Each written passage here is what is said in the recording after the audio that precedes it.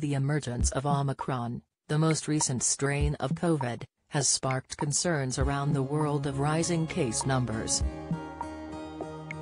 Having only been officially reported for the first time on Wednesday, the World Health Organization, WHO, have said it will take several weeks to understand its impact. So, how concerned should we be about this new variant? South Africa became the first country to officially report a case of the Omicron variant to the WHO on Wednesday. Since then, it has been identified in 7 other countries around the world.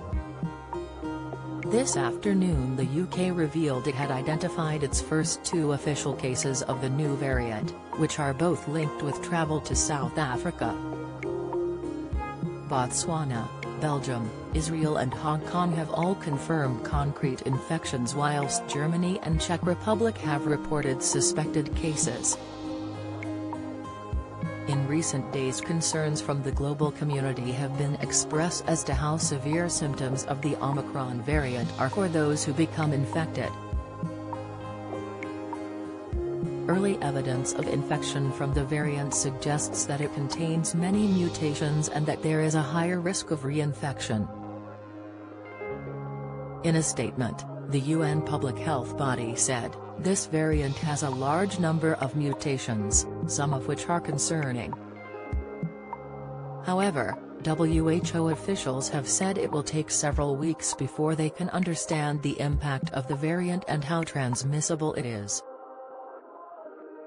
Yesterday, the chairwoman of the South African Medical Association, Dr. Angelique Coetzee, reiterated the WHO's message, adding that most of the cases they had seen so far were very mild.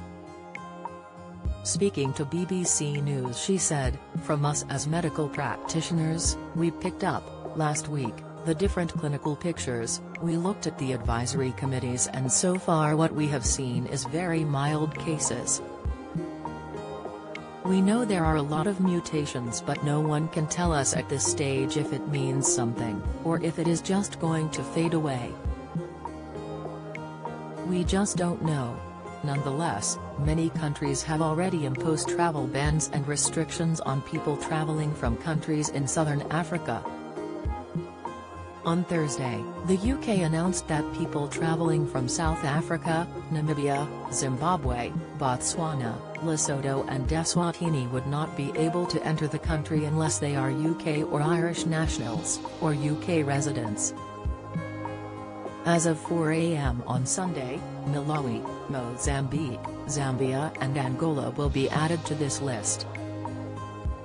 Several European countries, such as France, Italy, and Germany, have imposed restrictions on travelers from South Africa and neighboring countries that include a 14-day quarantine period for all regardless of their vaccination status.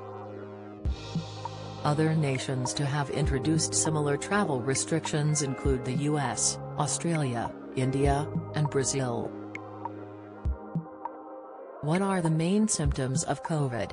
The following are listed on the NHS's website as the main symptoms of COVID. A high temperature. By this they mean you feel hot to touch on your chest or back. New or continuous cough. This constitutes coughing a lot for more than an hour, or 3 or more coughing episodes within 24 hours. Loss or change to your sense of smell or taste. Here, you've noticed you can't smell or taste anything, or that things smell or taste differently to normal.